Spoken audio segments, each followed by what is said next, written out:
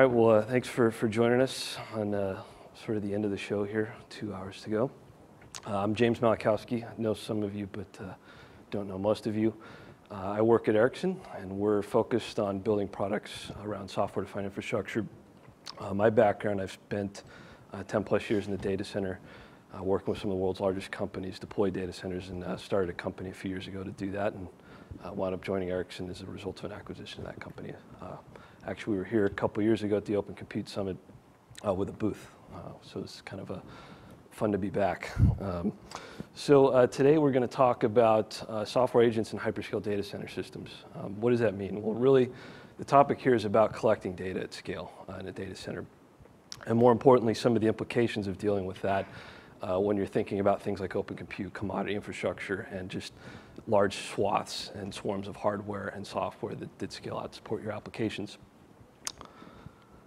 So some of the content we're going to cover today really about some use cases, what some of our customers are doing.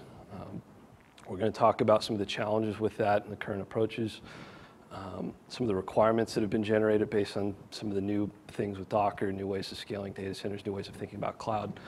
Looks like my slides are moving around here a little bit. And then last but not least, a proposed solution. We'll talk about some contributions to open source that we're going to be making. So, what is hyperscale? Well, looks like this is going to move quite a bit.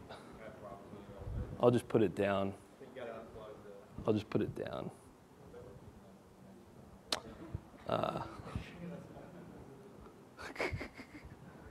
Maybe there's a battery I could pull out of this. Oh. Yeah, that's fine. Much better. Sorry about that. So, what is hyperscale, right?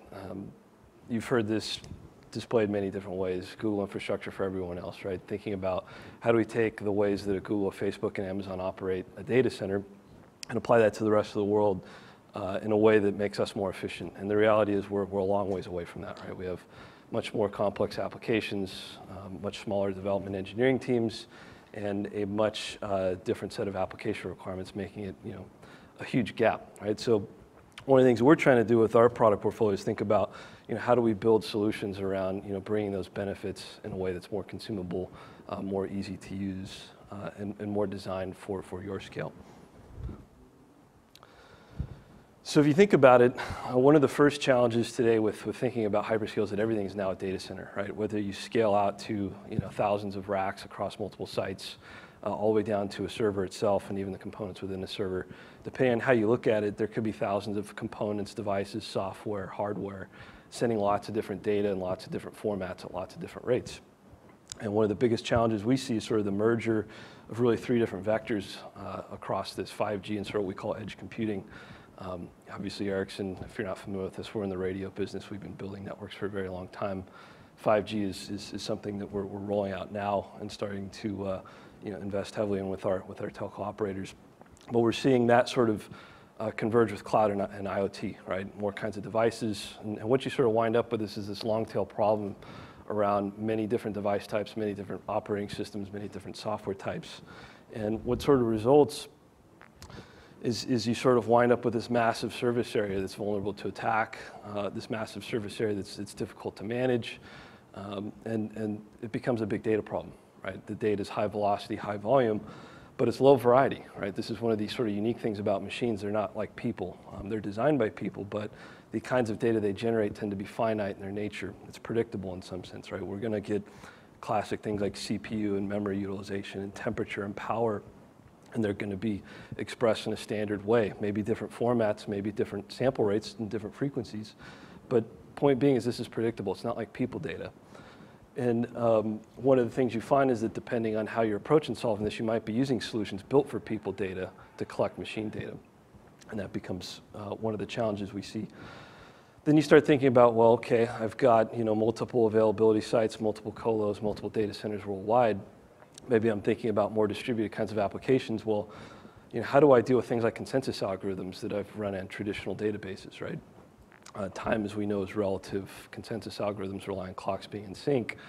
And trying to apply that to a distributed data center is just sort of meaningless because the time will never be in sync, the data will never converge.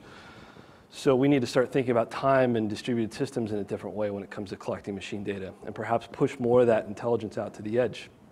Maybe we will never have consensus. Maybe we need the machines the ability to have the ability to make decisions themselves, right, in real time, based on very good data that we know is assured and secure, right? And then when you think about all this, we've got diverse protocols, we've got continuously accelerating technology, refresh cycles. It seems every year we've got a new architecture, a new virtualization technology, a new substrate. It's difficult to keep up with that, right? So it becomes a huge problem. And what you find is, depending on where you're at in this journey to managing your infrastructure, you might find that a lot of the times we simply don't know what we have and what it's doing. Maybe this data has been on spreadsheets, maybe we have some of it that's monitored, but we definitely don't have a complete picture in most cases.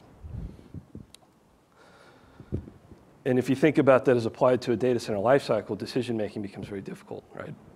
If I don't have good data feeding each of these sort of phases of my data center, whether it be from sort of the procurement phase when I'm making decisions about, should I buy this type of hardware? Am I capable of investing in something like open compute?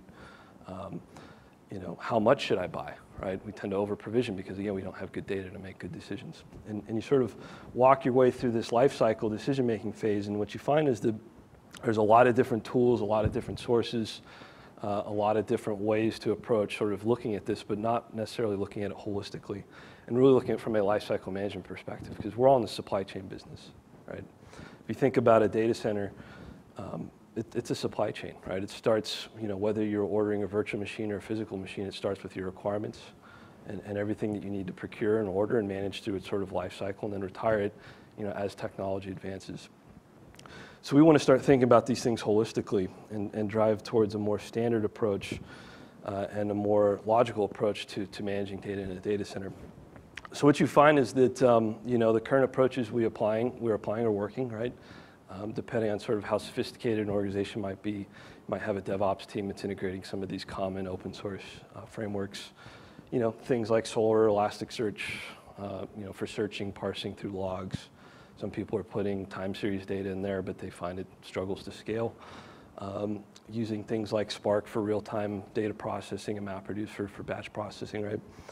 And then a wide variety of different database solutions depending on the type of data we're dealing with, right? Is it structured in nature? Is it unstructured? Is it atomic in nature? Is it time series? And what you find is we wind up with a very complex infrastructure. And what we find is that most customers that we're working with tend to really get stuck on this, right? Because at the end of the day, this is a very, very complex thing to manage, right? You need a very large team of people to sort of integrate all this, and then when any of these sort of components change or break, or sort of get updated for different use cases, you're sort of chasing the sort of update, so to speak. And what you find is that a lot of these technologies weren't really built thinking about machines. They were built thinking about people and user data and sort of a different way of consuming information and generating information. So what we want to think about is how do we provide a simple solution that's really designed just for the data center, just for machines, and just for sort of the unique challenges that we thought about. And that sort of came back to a set of basic requirements, right? Small footprint.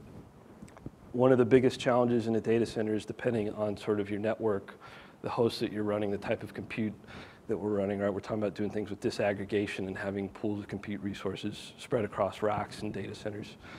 So we need to start thinking about a footprint that's sort of a lowest common denominator, right? It should be able to run anywhere with a very simple set of instructions and give me some basic information, right? And if I want to extend that to offer additional functionality, it should be very easy to do in an open source manner.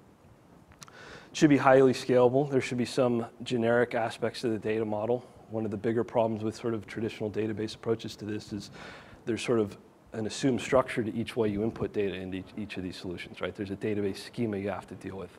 There's sort of import-export concerns, right? Everybody talks about the S3, gravitational effect of data, right? Once data is somewhere, it becomes very hard to port it. And if you have not only the weight of the data, but the format of the data fighting you, it becomes much more difficult to deal with things like vendor lock-in. And these are some of the things that we thought about as we approach some of the solutions that we're building. So what does the solution look like? Well, it needs to be open source. I think that's been well identified within this community, right? Open compute is working, right? People are buying it. You can go to the store and buy open compute and get it in a few months' time, right? So we believe in that, and we think anything sort of associated with distributed infrastructure, it has to be open source because some of the world's biggest companies, that's a requirement to even begin talking about running this kind of software. We need an architecture that's lightweight and extensible, right? Historically, when it came to agents and ways of collecting data, we would have sort of monolithic paradigms for different operating systems, different operating environments, different hardware types, and they would add weight to the system, right? So you sort of hear about this agent fatigue. Well, if I got to run 3 agents, that's going to have an impact on my performance. I can't run agents, right? They're bad. Agents are bad.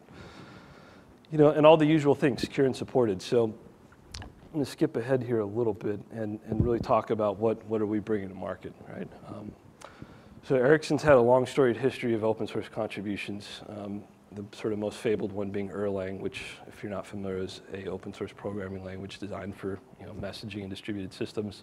It's what runs WhatsApp, right? Which is obviously a big part of the world's internet infrastructure. And we've had a long history of sort of making these contributions. So one of the things that we're sort of soft announcing today is we're actually going to contribute our client software for data collection and configuration of x86 machines. So what does this mean? Well, this is a set of different tools and capabilities and components that we've built to collect data on our infrastructure. We recently launched our entry in the server space, the HCS 8000 rack scale designed infrastructure around servers, and this is actually the infrastructure we're using in production to collect data from those servers. We actually use the microkernel to boot into these systems to sort of capture a state and inventory of the machine. We're going to sort of contribute that as like a reference architecture, right? Everybody's got their own microkernel. The problem is actually not the kernel itself, but the drivers and associated things you need to boot it. But we use it, and we said, hey, well, why don't we put this out there? Others can see value out of it. We've got a standard agent, and then we've got a set of components that exist underneath that, a mini agent, and then a set of collectors. And really think of this as sort of our approach to collecting data in a data center, really think about disaggregation, large scale out infrastructure, and distributed systems.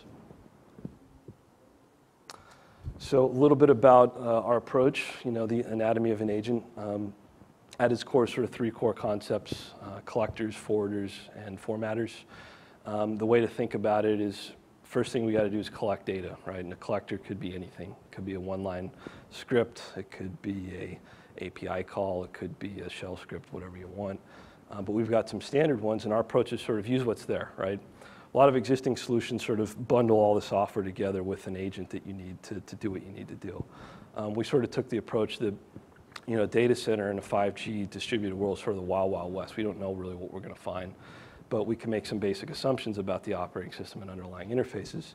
So let's use what's there. Let's use common existing tools. Let's not have any external dependencies, so that way when you deploy it, if it can do nothing else but get a host name and an IP address, hey, at least it works and it's communicating, and then we can start to learn from the environment and pull more data back. Formatters do things like change format, right? One of the other big problems is different formats of JSON, different formats of time series, different formats of configuration data. We want to be able to format that into sort of any way we see fit. We have some default ones we're going to include here, so you can sort of natively send data to things like Elasticsearch, sort of graphite format, Grafana format data. Be able to stream directly into something like Spark, send the data as files to any source. And then last but not least, what's sort of the protocol or the format, right? A lot of people doing things with message buses. We want to be able to talk sockets, right, where that makes sense.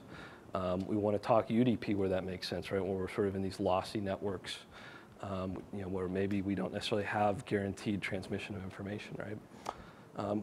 So these are all things that we're thinking about, and then sort of what we've done is added sort of our own security, audit, and performance enhancements around this and sort of created a pre-packaged binary of this that we run today in our production software. And again, this should be able to run in any standard Linux environment. And the hope is that you'll be able to go in here and sort of add collectors as you see fit, create formatters and forwarders, and these should be things that take a day. A standard DevOps engineer should be able to spend a day, write a little line of code, and be able to get the data that they need in the format that they want. So I talked about some of the requirements. Some of the other things to think about in distributed systems is really about failing hard and restarting fast. Everybody talks about uptime, but one of the biggest things is tolerating failures, because when something is breaking, we want it to fail. We want it to generate as many logs as it can and crap out as fast as it can, because that's valuable information. We can actually use that to maybe prevent that failure, make the system more robust. But in that scenario, it should be able to restart fast, instantly restart. It shouldn't take time to boot up, pull packages. It should just come right back up. What does that mean for you? Well, you get the information you need, and perhaps you never even lose any data, right? Because we're talking about a sample rate, right? If that system fails and it restarts fast, it might come back up before we've even collected data again 5 seconds later. So these are some of the concepts about how we're thinking about it. And then, last but not least, self-configuring and self-updating. One of the sort of bigger problems you think about managing any scale environment is, I have 10,000 of these things, how do I update it, right? I have 10,000 of these things and there's a problem. How do I sort of deal with that? So we sort of want these systems to start to become more intelligent, leverage some of the built-in encryption capabilities and the hardware, things like Intel TPM, to where we have sort of a known quantity of who we're communicating with and where that data is coming from, so that we can actually start to do these things where when an agent comes up, it doesn't necessarily have to know anything except its discovery protocol to go out and get its config, pull it down, and get to work. A little bit about the architecture and some of the things that we're doing. Part of our sort of back-end systems, we've actually built sort of a data store to sort of collect all this data and actually file format. One of the other big advantages we have now is that disk is really, really fast. I/O is really fast, CPU is fast. So I can actually collect lots of machine data and just simply store it on disk and actually have it be extremely performant. And also take advantage of some of the disk level tools and file system tools. But effectively what we're talking about here is a way to think about collecting data, right? Sort of in-band on the host within the host operating system, and then out-of-band on the network. And then these are some of the protocols that we're talking, things that we're thinking about. We also have some abilities to actually do configuration of things. One of the things we use our microkernel for is to boot up via PIC-C, discover some things about the hardware, and based on that, actually apply policy to what actually boots. So we actually want to configure boot orders. We want to create RAID sets. We want to update firmware and sort of have an entire sort of stack of requirements to boot a particular machine. And we sort of have the basic primitives to do that. And again, what we want to do is create sort of a framework to provide all this functionality at scale, but we want to give you the nice, easy, simple means for you or your partners or your vendors to work on, what is the last little bit of code I need to work with this particular device or this particular application. And then this will sort of give you the sort of transition path for a day when we can maybe hopefully get most of this data out of band with things like Redfish, right? Redfish and what Intel's doing with PSME and the sort of pool standard management engine, which is sort of an evolution of IPMI. The hope is that eventually we can get everything we need out of band, via some of these interfaces, so that maybe we don't have to run agents, right? And that's sort of where we're trying to go with this. So how does this all fit sort of into the bigger picture, right? I talked a lot about sort of collecting data at the edge and the types of things that we're doing. One of the things that we think about is sort of what is the full stack, right? This agent, maybe today it's x86, but there's a lot of different kinds of things that run on x86. There's switches, there's storage, there's different types of sort of hardened applications, right? There's mobile devices, right? There's different kinds of things that are quote unquote data centers now that I want to collect data from. So, our hope is that we can sort of take this framework and sort of expand literally on our GitHub page a set of collectors to go after all these different sources of data in a seamless fashion. Maybe our customers will build some and they'll contribute it and we'll make them available. And then have that data in a known good framework so we can go do the really cool stuff, right? Apply advanced machine learning techniques, right? Everybody talks about the ability to sort of make a data center that can power itself up and down and deploy capacity on demand based on needs. Well, we're not going to do that until we have good data, right? It's a garbage in, garbage out problem. And if we don't have good data, we're never going to make good analytics to be able to go do the really cool advanced things that we want to do. So our hope is that bringing this data in a consistent format and in a consistent way, we can then go do some of this really cool stuff, maybe even start to do modeling and simulation of data centers, right? It's one of sort of the big promises of big data. If we know enough about sort of the modeling of a system, maybe we can scale that out. And imagine if a developer can run on their laptop a 10,000 node sort of data center, at least in terms of how it responds to a particular vector. What are the things we might be able to do? And then really our hope is that once we sort of have this entire picture laid out and we have good visibility, we can sort of then model what GE would call like a digital twin of a data center, right? Where it's an entire JSON topology of all the components and systems, to where it can then start to then measure it, make changes in the virtual world, and then apply it back to the physical, right? this whole idea of an entirely immutable data center, right? Where a data center is something that I check in as simple as code from GitHub, right? I check it out, I make changes to my local environment, and I push it to production.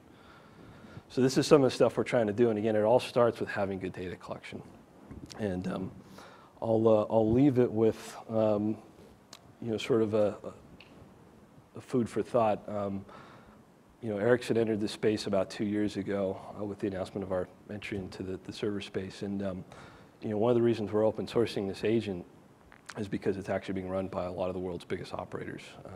We've had a tremendous amount of success with the HDS 8000 product, which, as I mentioned, is sort of the standard platform upon which we collect data, and these are some of the end users that are consuming the software. So watch Ericsson's GitHub page in the coming weeks and months. We're going to have documentation there shortly. We are looking for early adopters, people that want to sort of test drive it, give us feedback, and maybe even look at contributing. Already seen some interest from a few software OEMs, so if there's interest in that, reach out to me. I'm responsible for these products, and happy to chat now after the show or follow up later. And with that, I've got a few more minutes, maybe a couple of questions.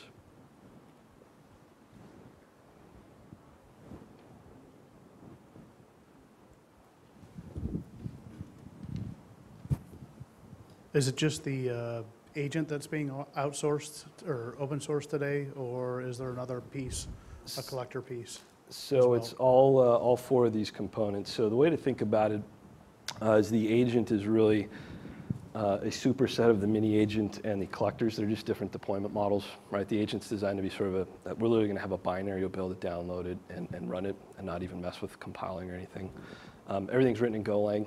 That was the language we chose. It's what Google uses in their data center. The mini agent is sort of designed for more of a developer flow. If you want to sort of integrate an existing application, that'll be a part of this. The standard collectors we offer, which are basically OS and down, will be a part of this. And then the microkernel is basically this mini agent wrapped into a CentOS image that you can then boot up statelessly using Pixie, and there will be some files associated with it. So that's the content of the release.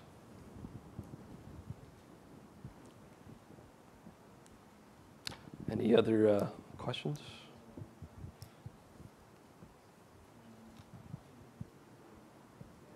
Oh, one more here. Nope. So this agent, where will it actually reside? Will it be in the management section of the rack server, or is it going to be in the MEC, or? It could run anywhere you like. So if you're thinking in the context of HDS specifically, it runs within the server itself. And you could run this in a switch if you want. It can collect data there. There's a lot of different layers upon which you can leverage it. But we're specifically in the HDS using it for managing our own systems as well as third-party systems. So this will run on Dell, HP, Open Compute systems, and we'll bring them all into our management framework. All right, any more questions? All right. All right. Thank you very much. Thank you. Appreciate it.